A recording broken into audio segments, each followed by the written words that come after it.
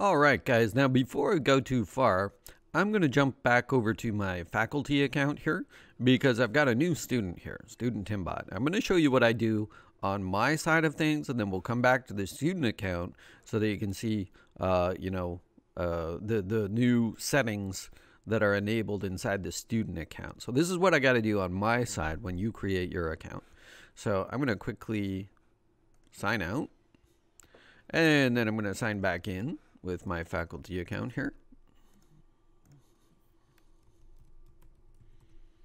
Boom, there we go. Okay, now I'm going to head up to my administrators panel, and I'm going to take a look at the users. And right down here, I see good old number 18 is student Timbot. And I need to add this person to the Humber organization so that they can collaborate with everybody else who's on here and see the materials that we have to work with. So in order to do that, I am going to head back to my dashboard. I'm going to go to the Humber organization here, and you can see that there's a student group, right? And so I'm going to click on that, and I'm going to add a new team member. So I'm going to say student Timbot. There we go. And you'll notice that it's pretty good with the auto completion there on this search. So I'm going to add that team member, right? And if I go back now to Humber, then right here, this last entry is student Timbot. Now you've got a profile area, and I would encourage you to customize it a little bit. Go in there and give yourself an avatar picture, something that will distinguish you inside this group here so we can find you more easily and so you can get to know your other fellow classmates. This is an online course, so anything that you can do to kind of familiarize yourself with each other is going to be pretty helpful as we go along. So now I've got 13 members in the student group that is part of Humber. And so I'm going to sign out, and I'm going to go back to my student account. There we go. Sign in with the student Timbot.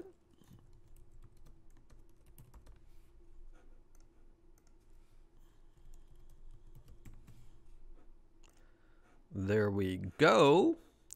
And now you'll notice a difference when I've signed in. I've got my own repository, CPAN 202. But if I click on organization, I'm now a part of the Humber organization, right?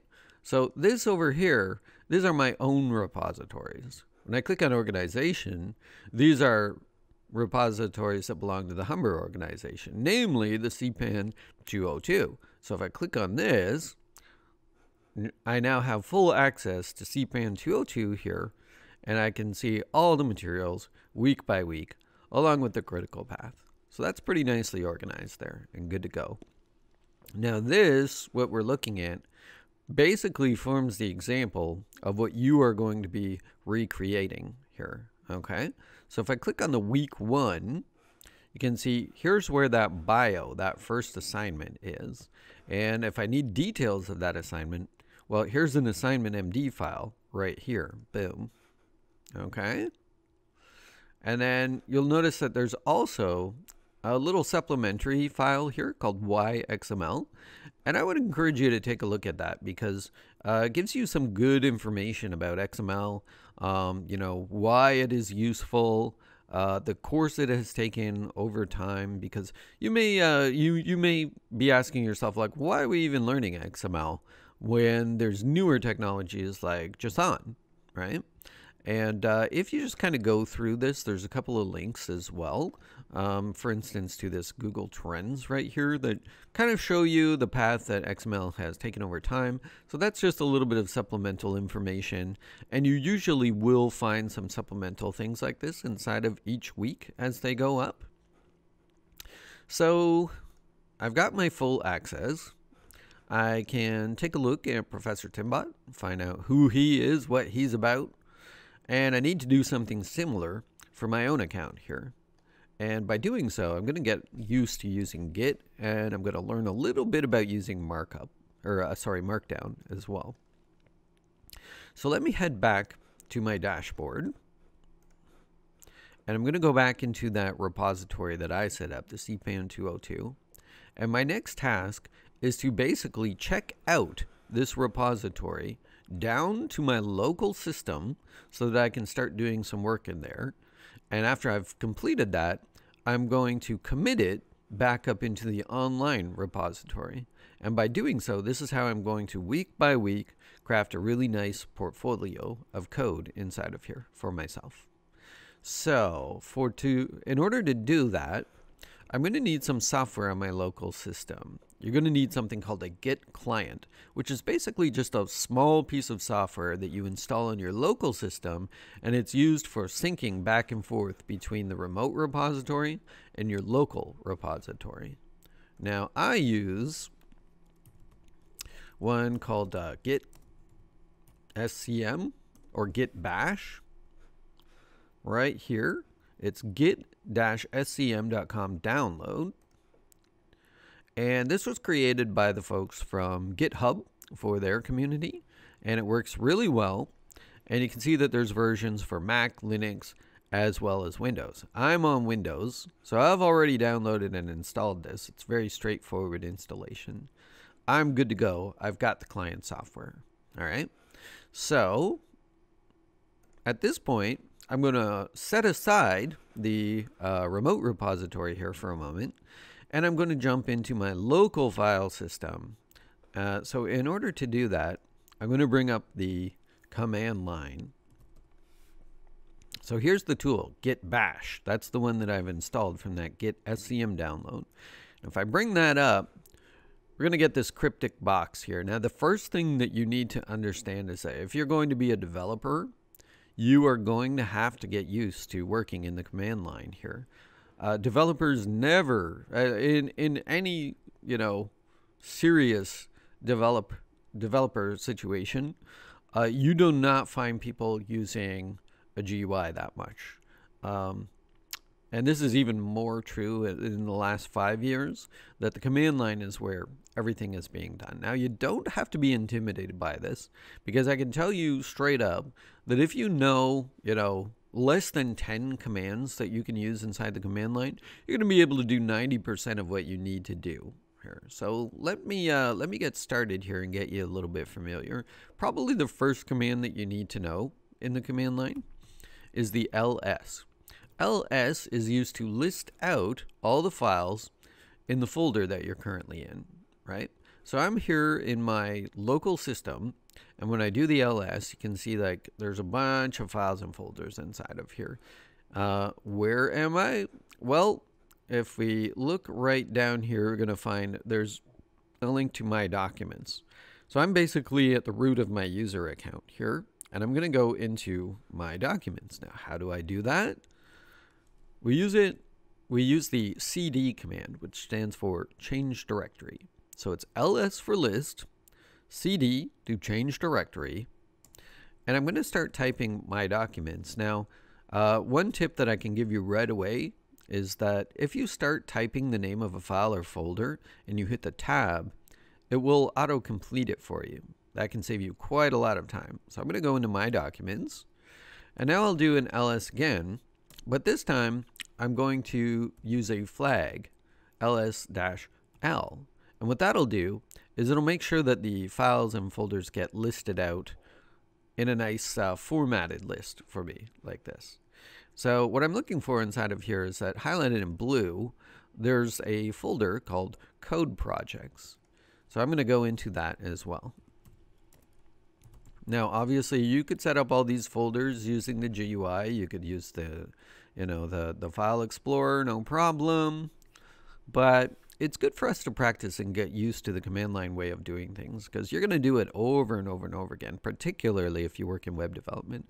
So I'm going to cd into Code Projects. I'll do another ls-l. This time I'm going to add one more flag, which is the -a. So that stands for show me everything, show me all the files. And the difference is that this will show me hidden files and folders as well, right? Okay, here we go. So you can see I write a lot of code. I've got a lot of different projects on the go here. So I have set up a folder called Humber Student here. I'm going to go into that Humber Student folder. There we go, and I'll do an ls. And you can see I've already got a folder in here because I was testing this out earlier. So I'm going to create a new folder here. And in order to create a folder from the command line, the command that you want to use is mkdir, make directory. Okay, now this stuff is coming straight out of the Unix world here. So if you learn a few of these commands, you know, you're going to be much more impressive. You're going to be up in your game and really blowing the socks off any potential employer here. So let's go there. Let's do that. So I'm going to say make directory, and I'll call this, you know, second test, just like that. There we go. Now if I ls again, you can see I've got two folders there. So I'm going to change directory into second test. And inside of here, it's empty. So this is where I'm going to check out the repository for my CPAN 202 course here. So now I go back to the online repository, and you'll notice that there's a URL right here. Okay. I'm going to click on this URL for the repository. I'm going to copy that URL. You could also click on the little copy button right here. Now you'll notice that you've got two options here. One is HTTPS, and if I click on this second option here, SSH, I get a little bit different looking URL here. Okay, now the difference is HTTPS is accessed via a username and a password. SSH is accessed using a generated private key. Now I am going to show you how to do that because SSH is by far the more secure method for doing this. But to just get ourselves up and running, let's start off with the username password option. So I'm going to click on the, make sure that I've clicked on the HTTPS, and I'm copying this URL. All right. Now I'm going to bring up my little Git client again, and I'm inside the folder that I want to copy all of this code into here. And to do it is fairly straightforward. I'm going to say git. So this is me accessing the Git executable on my system here. I'm going to say git clone, and then I'm going to right click in order to paste that URL into there. All right, I hit the enter. It reaches out online for me, and because this is a public repository, it's going to allow me to clone it into my local system here. Now, how do I prove that all of this code has been downloaded? Well, if I ls, there's my CPAN 202 folder, and if I change directory into my CPAN 202 folder right here, and I ls again, there's my files. So there's my license and my readme. Now I don't see the git ignore, right?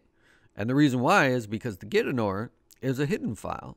But we know how to view hidden files, don't we? We say ls-l-a to see everything. And when we do, well, there's the git ignore, right? So if you wanted to, you could take a look inside that and see how git ignore files are made. But this should be pretty much ready to go right out of the box here. Now, looking at this, I've got this license. That would be the MIT license that we selected. And we've got the README. And this is the one that I want to edit right here. Okay, so at this point, it's good to talk a little bit about the way your workflow works when you are using Git. You can see right now that Git has added in this word master right here, right? You see that? And what that means is that I am working in essentially what would be the live version of this software, this web page that I'm making here. This is me saying like anything that I do should automatically be made live for everyone to view. Well, that's typically not what you want to do, is it? Instead, the safer thing to do is to work on a copy of things.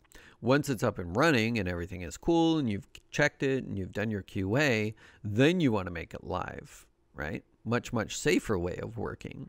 So the way that Git manages that is by using a branch system. So this master, this is what we would call the trunk, right? This live version here. And in order to do some work inside of here, I need to create a branch, which if you think of a tree, what we're doing is we're basically taking that master or that trunk and we're creating an extension off of it that we will work in. When we're finished working and we are good with it and we want to make it live, then we're going to take that and merge it back into the main trunk or the master.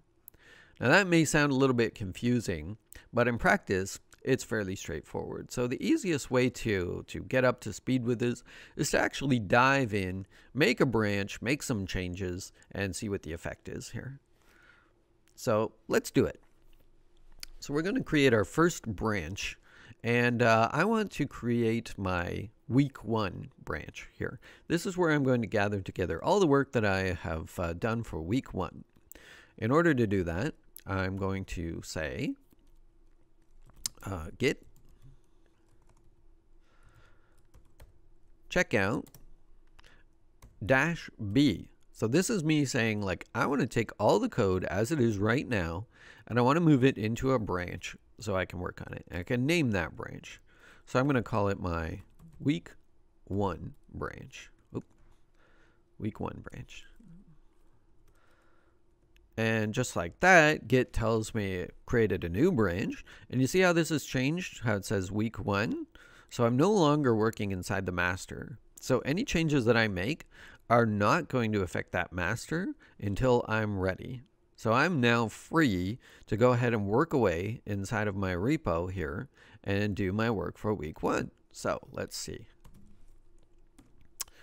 All right, so let's take a look at the class example here so we can sort of see how this should be set up. So I'm going to go back to my dashboard. I'm going to go to the Humber organization, click into the CPAN 202, and we can see that I've got some folders here, including a folder for week 1. And when I click into that, this is where my bio should be placed. And it's done inside of a markdown file. So we're going to take a look at a markdown file here. Okay, let's see if I can set this up. So I'm here and I'm in the right branch to do my work here. And the first thing I should probably do is another make directory to create that week 1 folder. There we go. Okay. Now if I ls again,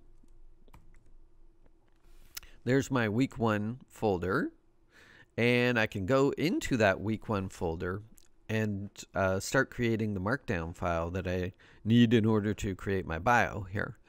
But this is the point where we probably would get away from using the command line. The command line is very, very good for any kind of automations or anything like that. But you're going to want a more serious code editor now that we're getting into actually creating code here. So you can use anything you want. There's Sublime Text. You can use Notepad if you want. But one of the cool code editors that's out there right now that's getting really popular is something called Microsoft Visual Studio Code. If you want to try that one out, and I do highly recommend it, the reason why I'm recommending that one is because it just works so well in so many different environments. I can run it on a Raspberry Pi, a little single board computer, and it runs, just fine. Not a lot of code editors can say that. So you're going to be looking to download Visual Studio Code. Now make sure you have the word code in there, because Visual Studio Code is a very different beast from just Visual Studio.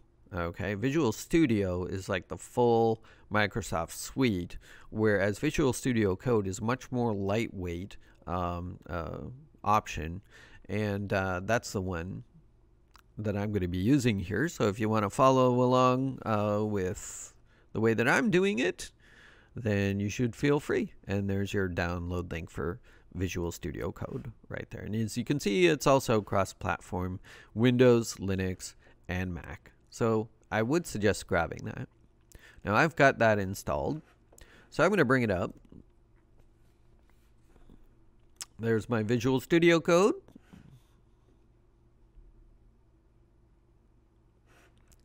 And I'm going to head on over to the correct folder. So if you recall, I was in Code Projects inside of my Humber Student folder. And here's Second Test. So I'm going to select that. And now we are nicely set up to do some work inside of here. So there's my CPAN 202 folder. And there's my week 1 folder. And I'm going to go ahead and add a markdown file into here. So I'm going to click on the new file. And there's a special name called the readme.md. So this is the default page that is going to come up inside of the online repository, right? So you notice it's called readme.md. That readme.md is the one that's going to be shown by default when I land here in the browser. So that's what I want. And now I can start doing my bio. Now, Markdown is a very, very simple way of adding some attractive looking text styling to your documentation. And for that reason, it's become really, really popular in development circles. And just know that you can do a heck of a lot in Markdown just using hashtags and asterisks, right? So let's say I want to turn this biography heading here into a nice highlighted heading here. My bio goes here. Boom, boom, boom. Couple of things. Visual Studio Code has a built-in Markdown previewer right here. The second icon on the right says Open Preview on the side. So I'm going to bring up that previewer, and you can see it pretty much looks exactly the same. But if I go over here, this is where the magic of Markdown comes in. So let's say I add a couple of hashtags ahead of that, and you'll see that how this gets highlighted in blue. And then over here, it's basically turned it into an H2 heading. Pretty cool, right? So it's going to allow you to create really, attractive, readable documentation very quickly. And I mentioned that you can do a lot with hashtags and asterisks alone. So what do I mean by that? Well, let's say I want to do bullets. So I'm just typing regular old asterisks. And you see how they're getting bulleted outside of here? You can also use this for some important thing, right? It allows me to emphasize, add the italics on there. So Markdown is a whole thing. There's a ton of great things you can do very simply with Markdown. I'm going to let you use your Search Kung Fu on that one to search out something like a Markdown cheat sheet. And it'd be cool to see you play around with some of this formatting here, because that's going to make you look like a really accomplished developer. So you're going to use this technique in order to create that bio that is going to go into your week 1 work. All right. Now I'm going to give this a save. And you'll see that the little small indicator has turned into the X there rather than the round dot. So that file is now saved. And it's time for us to head back to the command line here. Now this is going to allow us to see basically how the workflow works when you are using Git here. Now I'm in this week 1 branch, not the master. And I'll get you to type in this command. We're going to say git status. What this is doing is telling me that my week 1 folder is 100% full of changes right here. You see how it's marked in red? Now, it's a 2-step process for me to say, okay, I'm done working on that new change. I definitely want to add it into my repository. And then once we've done those 2 steps, we would be able to push those changes up into the remote repository for storing them online and collaborating with anyone else who's working on that repository. All right, so let's just take it step by step here. So the first thing I have to do, and I'm actually being prompted to do it by the little Git indicator here. I'm going to say git add week 1, just like that. Okay, so this is me doing something called staging. I am basically saying, okay, those changes, yes, those are legitimate changes. I'm done working on it for now, and I want to add it into my local repository in the week 1 branch here. All right. Now, if I'm finished with that, so I would keep doing this add anytime I'm making a change here. But let's just say that I've finished up this bio. I'm happy enough with it. Now it's time for me to commit that change. So I'm going to say git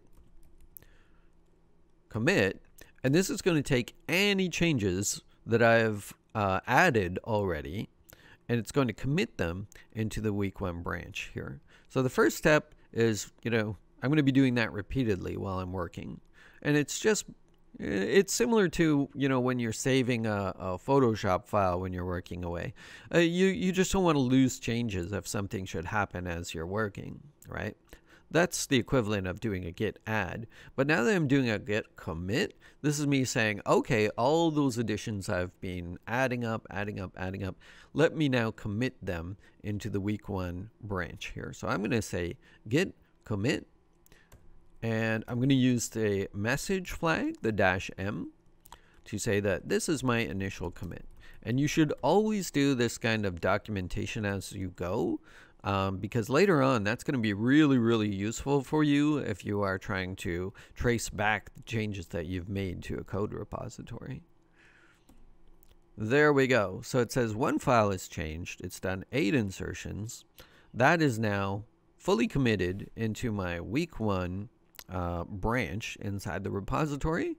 I am ready to take this new branch that I'm working in and push it up online into my online repository. And that would be our next step.